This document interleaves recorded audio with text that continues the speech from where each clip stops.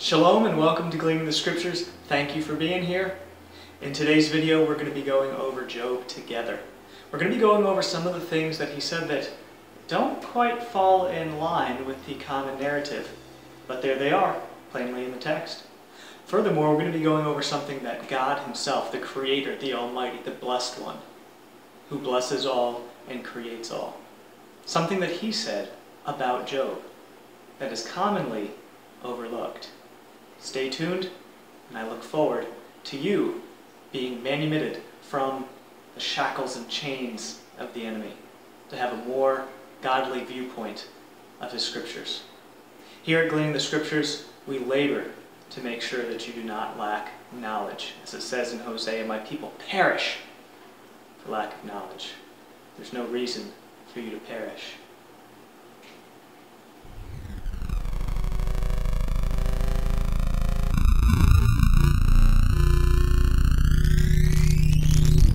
So basically, Job's entire argument, the whole book of Job, can be summed up in something the young man Elihu said at the very end. At the end, Elihu got angry because Job's friends had judged Job but found no reason why.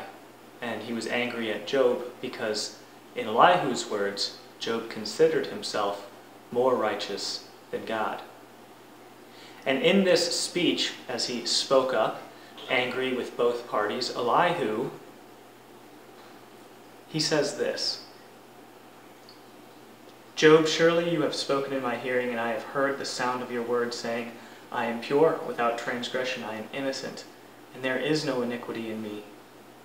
Yet he, God, finds occasion against me. He counts me as his enemy. He puts my feet in the stocks. He watches all my paths." There's that sum up of Job's argument. And then this is what Elihu has to say about it. "Look, in this you are not righteous. I will answer you, for God is greater than man. Why do you contend with him?" Okay, so there's the whole idea behind Job. Now, we're going to move forward and we're going to prove Elihu wrong, showing that Job did not think that he was more righteous than God, and showing that Job did not hold himself in higher accord than God. Now, Job had an awful lot of complaining that he did, and rightfully so. He was within the strong grip of the enemy himself. He had lost his business, his family, his homes, his integrity, his honor, and his comfort within his own skin. Well, the previous things all in one day, and then his comfort within his own skin weeks. I think it was actually a few months later, while he was wallowing in an ash heap of sorrow and satanic disturbances. So yeah, Job was complaining about the current condition that he was in. But even within this complaining, Job said things like this: "For I know that my Redeemer lives, and he shall stand at last on the earth." Here's another thing that Job says: "Though he slay me, I will trust him." Could you imagine that? Even just being friends or rubbing shoulders with somebody who has that kind of trust in the Lord? This isn't like he had a bad day at work, or he's going through a divorce with his wife.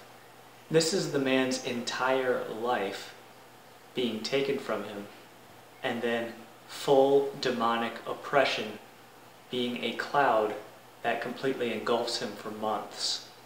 And he says, "Though he slay me, I will trust him."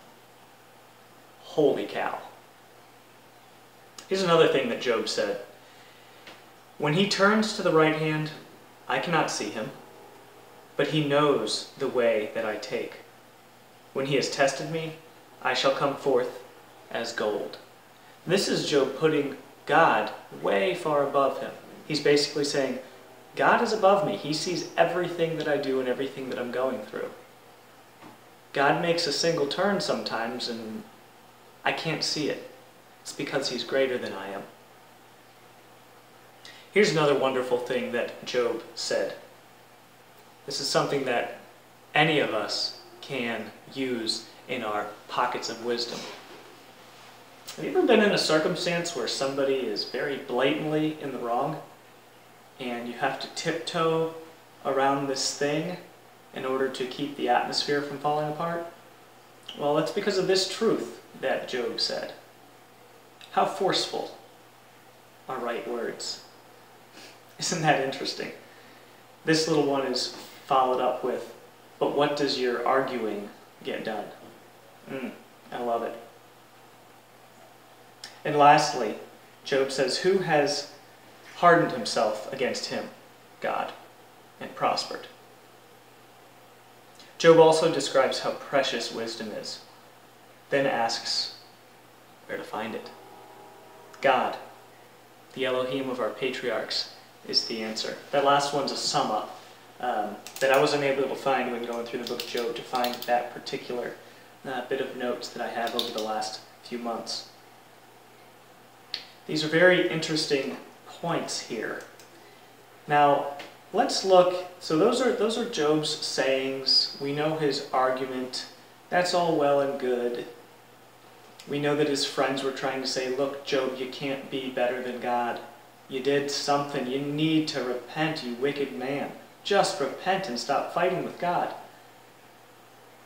Here come his friends who wanted to comfort him, ended up accusing him, and instead of comforting him, they became part of the enemy's schemes. That's what it seems like, yeah? So what does God have to say about all this?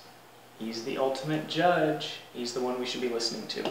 Well, in Job chapter 42, we have this nugget, verses 7 through 8.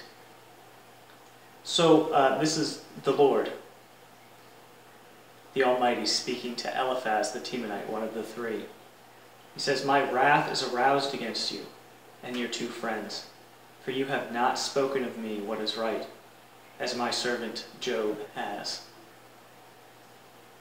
Now therefore take for yourselves 7 bulls and 7 rams. Go to my servant Job and offer up for yourselves a burnt offering, and my servant Job shall pray for you. For I will accept him, lest I deal with you according to your folly.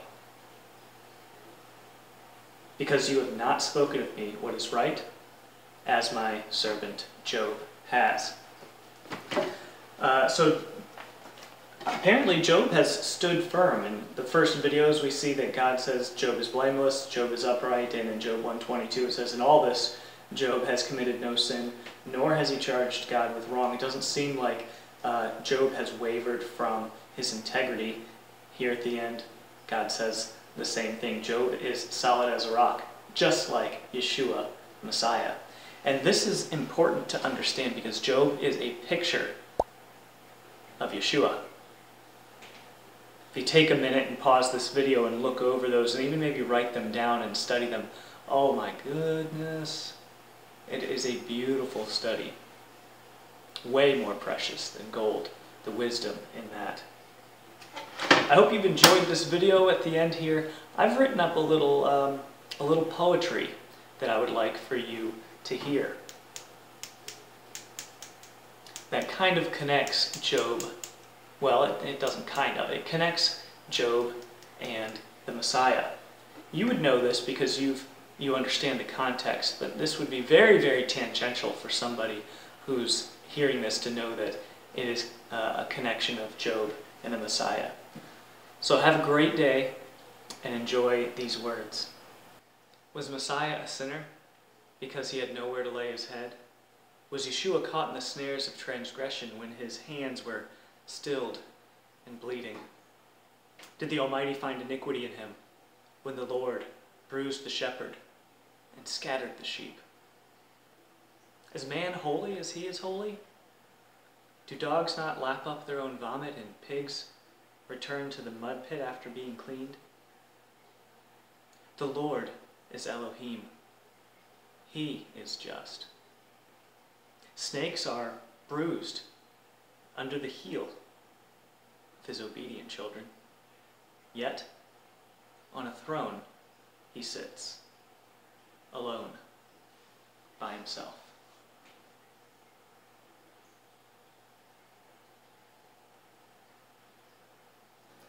click the share button, click copy link, and if you're on a phone, send that off as a text message to your friends. Not only will it bless me, it'll bless you, as it has, and of course, I think they'll appreciate it too. Shalom.